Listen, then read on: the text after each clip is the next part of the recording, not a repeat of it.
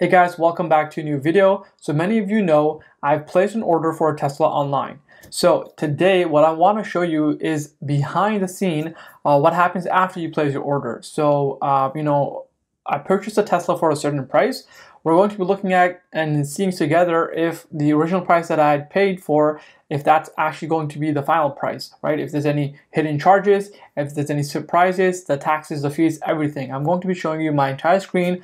We're going to be jumping on my computer. I'm going to be showing you my entire screen and showing exactly what all those expenses are, and hopefully no surprises and no extra expenses. So we're going to be going over the entire finance for the Tesla. So if you're looking to purchase a Tesla maybe in the future, this will be very helpful for you. Or if you're just curious to see, what the price is, how much it costs, maybe if you want to purchase one in the future, make sure to stay till the end because I'm going to be documenting the entire process. So now let's jump on my computer and let's look at the pricing and the expenses together. Alright guys, so I just logged into my Tesla account. It says Bilal's Tesla. It's pretty cool. Alright, and now let's go ahead and look at the financing option. Okay, so in this finance option, you have a loan. So they give you two options. Either you can do it through Tesla or you can do self-arranged financing. So let me explain what these two are. So Tesla will do the financing for you, right? That way, you give them the responsibility, you pay them, they do all the payments plan, the term, everything, they do it for you. And so the second option over here is self-arranged financing. So that option is when you do it through another party. Some people call it third party. Just to simply all that means is just you do it through a bank. So you go to a bank yourself and you get a loan from them to be able to buy this Tesla. So they call that third party. I don't know why they use complicated terms like that, but it just means you get it through a different bank. Right? So you go to the bank, they check your credit, they check your history, they check if you're able to get it right. So instead of Tesla doing it, for you, the bank, you do it directly with the bank. So when you do it through a Tesla, obviously, you're paying a bit more. It's because they're doing all the financing for you. They're checking the credit check, and so it's costing them, time, and then they're providing you a service. Now, if you want to save a bit more money, you can do it directly through the bank yourself. That way you're dealing with the bank, and the bank doesn't have to pay commission or an extra percentage to Tesla. So it might be cheaper for you to go through the bank. So they give you both options. So to keep things simple, we're just going to go ahead and choose the option with Tesla. I'm going to keep it like this.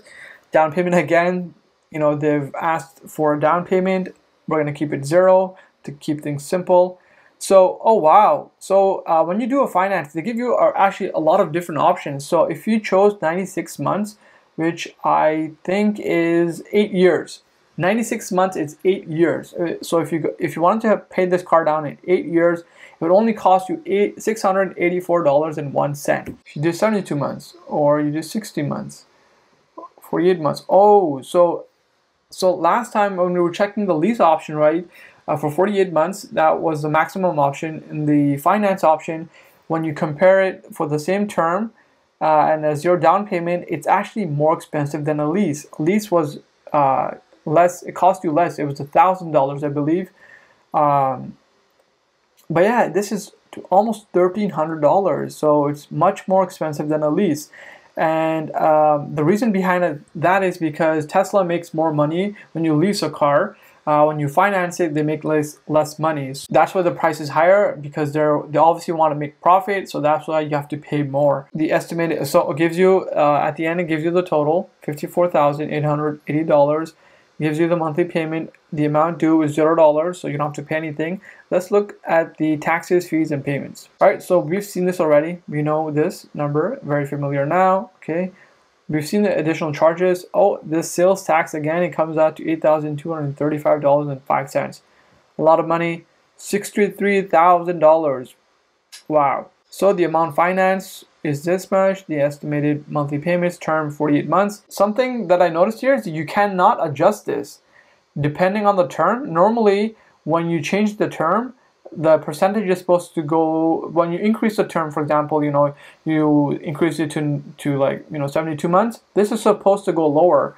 And they had said to me that the option I was using with them when I was at the office, when I went to the Tesla office, they were telling me if you chose it for this many term, like it would be much cheaper. But if over here, it doesn't show you that it's cheaper. It just shows that it's fixed. which I am not very happy with. Payment received. Okay, yeah, so that was my deposit, and over here, there's only one incentive. Like it shows here twice, but it's just once. It's a $5,000 rebate for having an electric vehicle. So let me just show over here. If you go to 96 months, right, it still says 3.5. If you go to 72, still 3.15. If you go to 60, 3.15. It doesn't change, which does not make sense. This is supposed to be changing depending on the term. That's how it works in all dealerships. Maybe for now, because the car is only coming in April, it might change again, in the future. But yeah, this is just not cool. Yeah, this is a big deal. This is a really big deal because like the higher interest percentage there is right there, the more you pay, right? And obviously if you want to save money, you want that to be as low as possible, right? Like maybe 0%, that would be the best. It's just very high. And I hope that in the future we'll be able to adjust this and we can make it as low as possible, because who wants to pay extra money and who has extra money to pay? We want to pay the lowest as possible, for a good product. I'm willing to pay for a product, but not, at a reasonable price, and I want this to be lower. Okay, so I'm actually choosing the option of cash, and I'll explain to you why. The car is not due right now at delivery, right? It's not like if I pay now, I'm going to be getting the car tomorrow. The car is due in April, so there's still 5 months left. So what Tesla does is they actually check your credit twice. They check it now, and then they check it at the time of delivery. And every time people check your credit, it brings it lower, because I don't want my credit score to go lower, right? For no reason, because I'm not getting the car. So I'm going to choose the cash option now, and in the future, when at the time of delivery, I'm able to actually change it. So you can do that either by calling one of the reps at the dealership and letting them know that you've changed the payment. Instead of doing a cash, you want to do a finance loan, or you want to do a lease, and they can adjust that for you. You can send them an email. It's very easy to do.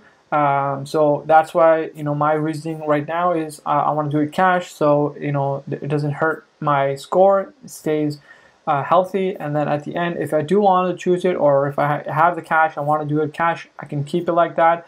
But that's the reason behind it. This is a really helpful tool.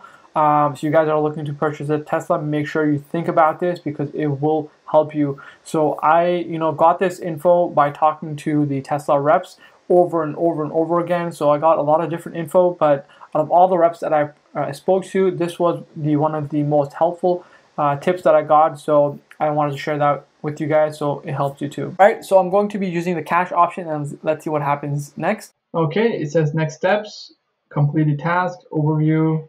All right, so these are the steps that I've already done. Next steps, I've placed my order and I've prepared for delivery. Now they are shown over here in the payment step. All right, so let's go and see what they ask. Okay, so I need to upload a proof of insurance, right? I can have like 5 companies, and I can tell them, hey, I'm getting a car, it's coming in 5 months, give me your best rate, and then I can compare all the 5 companies and choose the best one. So I really like how Tesla is actually helping you, helping themselves, make sure that the process of actually getting the car is done simply, step by step, slowly. So first they ask for a deposit, then first you chose the car, then they ask for a deposit, then now they asked for the location, and then they asked you which type of payment you want.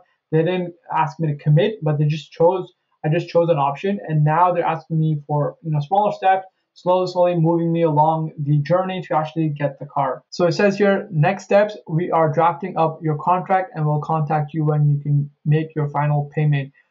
Who must be present at delivery? All persons listed on the registration must be present to sign at delivery. If you are trading in a vehicle, all registered owners must be present. So I don't have a trade-in vehicle, so I will be the only person there. What do I need to bring with me to delivery? Your driver license, okay, for all registrants, copy of your current auto insurance, or proof of Tesla policy if required, final payment if you are picking up your vehicle in a Tesla sales license state, title of your trade-in vehicle. So 4 things: your license, copy of your insurance, make sure that you have made the payment, either a lease, a loan, or you've paid for it in cash, And if you have a trade-in, which we don't, make sure it's there. They're giving me options here to buy a wall mount.